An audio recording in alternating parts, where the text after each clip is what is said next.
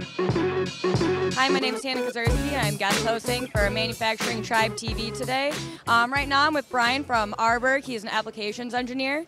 Everyone knows Arburg. We're at the MDM show and getting a lot of traction here. But Brian, can you tell us some new things that Arburg's working on today? So some of the stuff that we've been doing recently is really heavily based towards the Industry 4.0 concept in regards to machine connectivity. So as we are working on that, a lot of people know that the K-Show is currently going on. So at the K-Show, we are currently working on Road to Digitalization, which is just working truly on machine connectivity.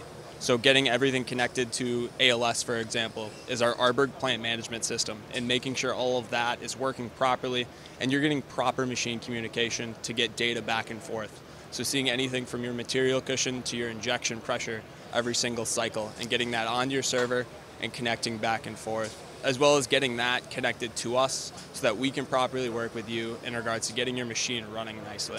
So some of the very cool examples that we have used our machine for, we've done anywhere from NPE to K-Show, especially in regards to the connectivity.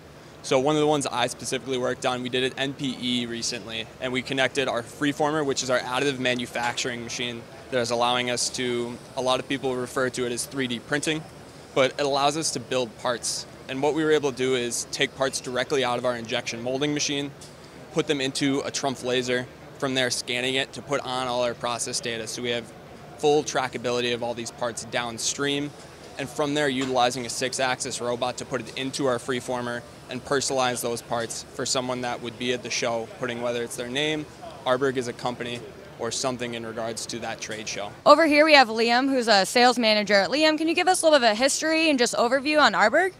Absolutely. Arburg is a German-based company in the Black Forest. It's formed in 1923. It started making injection molding machines in 1956, and we really believe that we're one of the forefront of technology. We're quite unique in the business in the fact that we build our own electronics control systems, so that gives ability to support our equipment over several generations of people. Globally, we have about 3,500 employees. And what's very key about Arburg, again, making us part why we're different to other locations, is those 33 locations throughout the world are owned and operated by Arburg. Every sales guy that's in that location, every engineer, application engineer there has been to our parent company for training. So wherever you buy a machine from Arburg in the world, you are supported by a local team that has the same training from the parent company in Germany, so that's very unique of what we do. We're very vertically integrated. About 60% of this machine behind us is made in-house. Again, that's very unusual nowadays. Most machines are assembled from parts from different suppliers. Arburg is very, very intent on controlling its own destiny, so that's why we like to manufacture as much of it in-house. Every year, we actually open that up to show people our factory. It's called the Technology Days. And there we have about 7,000 people visit the factory and see the whole thing in operation. We don't stop anything. They see the machines being built. Again, we do it from the ground up, from a little piece of steel all the way up to a finished machine behind you.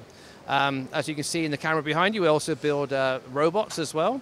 That's quite unique in the industry, where we don't just supply the machine, also the robot, and that's now moved on to turnkey. So a lot of our customers already produce parts, but when they want to automate it, have inspection systems put in, we actually can help them do that now. And a part of the building that you see on the pictures behind you is we're actually expanding that now to allow us to do more turnkey applications. So if a customer wants to come along with a finished part in his hand and says, right, I want to have that from the pellets we make it from to a finished part in a box on its way to the customer, we can do the whole thing. So we're not just a machine manufacturer, we actually cover a lot of different parts of the plastics industry. Awesome, thank you, Liam. Thanks for watching, guys, and if you like me hosting better than Kyle, be sure to hit the like button, subscribe, and we'll see you next time.